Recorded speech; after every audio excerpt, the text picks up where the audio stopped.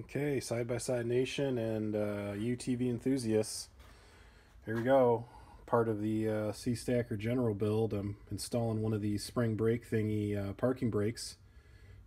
So Polaris just has the the in-transmission park feature, which is fine for minimal incline. But as you all know, when you get up onto a hill and you put that thing in park, boy, it makes a hell of a bang when it comes out. So I think we got a really good solution here. So spring brake thingy, quick unboxing, installation overview, and I'll try to do a quick video of this thing in action here. But yeah, so pretty simple instructions. It's literally, I know this, I've watched the video on how to install this thing already, so I probably won't go too in depth, but seriously, it's 2 bolts down near the brake pedal. So it's like nicely packaged here.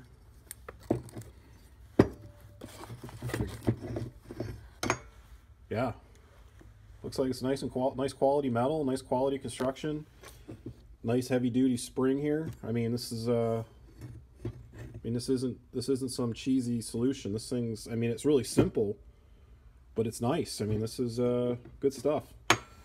So apparently what this tells me is that somebody must have been doing this. They must have been trying to use this as like a mousetrap or something, and flexing the spring or whatever when they got this. So sometimes these warning labels crack me up, but when you're the guy who has to sell and warranty these things, I can see why they might come in handy. So anyway, we will acknowledge that, and we are not going to overflex the spring here. So and then also a little warning, it's on it's inside the box here with the it's on a sticker, but I mean, common sense, don't over tighten the nuts here that we're going to attach it to. This snug fit, I mean, the last thing you want to do here is over tighten these. But yeah, what we're going to be doing, I'm not going to do a full-on install video, because I mean, this is probably the easiest thing I will have done on this machine since I've got it. But here's the brake pedal. You've got 1 stud, 2 studs. It looks like on the General they're 2 sizes. I think if I'm looking at that, I believe it's probably a 13 mil and probably 10 millimeter.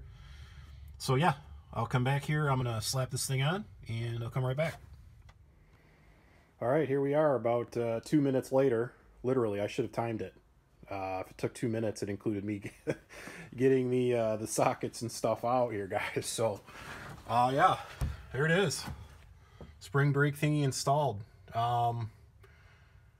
Yeah, I can't say enough about how easy this is to put on. It seriously, anybody could do this. So I mean, installation took the absolute most basic of tools. That's it. I used a quarter-inch drive ratchet, 10 millimeter socket, 13 millimeter socket. The only reason I got a long here, deep here, is I must have lost my normal 10 millimeter somewhere here on my disaster of a workbench. As you can see, it's pretty messy here. So anyway, so yeah, this thing's installed. That's it. I mean, if you don't have these tools in your garage, to do this, you're doing something wrong. But so function-wise, I mean, it couldn't get simpler. Push the brake, flip over with your foot. That's it. I mean, that's you want to disengage it. That nice, heavy-duty spring they put on there,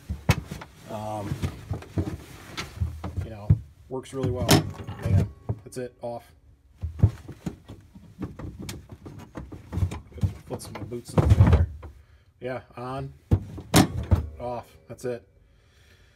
Also, too, sitting just from a driver's perspective here, I like how they put the lever on there as red. Sort of a reminder, you go to throw this thing in drive, you forget you have this parking brake on, and you're wondering for that half a second, why in the heck your Polaris or your machine, your side-by-side isn't going anywhere. That red down there will remind you pretty quick. It's like a flag. So, I mean, you can easily see that from your driver's position, even with the steering wheel. It's turned right now, but you can see that. So, I love it.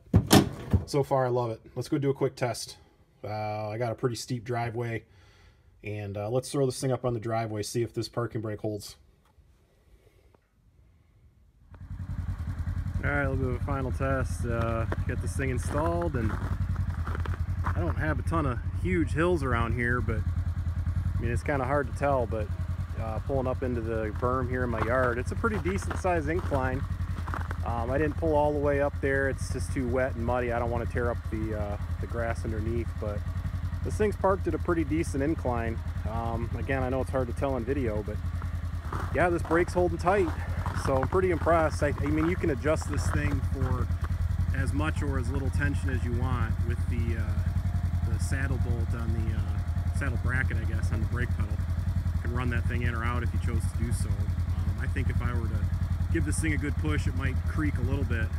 But I mean, for what this thing's intended to do, which is just take that pressure off the parking pole, I think this is a winner right here. This thing's holding tight.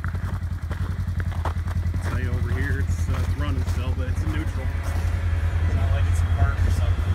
It's holding nice and tight in neutral there. So yeah, final word. Pretty impressed. The ease installation is great. Quality is fantastic, and I think there's great value in this. It's honestly probably one of the. I add this to my list of must-have mods for one of these things. So if you guys got any questions, come on over to Side by Side Nation, and I'd be happy to answer anything for you. Quick last little tidbit here, just sitting in the machine, still neutral, show how tight this thing's holding. Neutral, neutral, sitting on a pretty good incline. I'm just gonna, foot not on the brake, I'm just gonna pop this thing off, and yeah, it aggressively rolls backwards. I'll stop before I hit my kids' play structure, but yeah, pretty impressive. See you guys over at Side by Side Nation. Take care.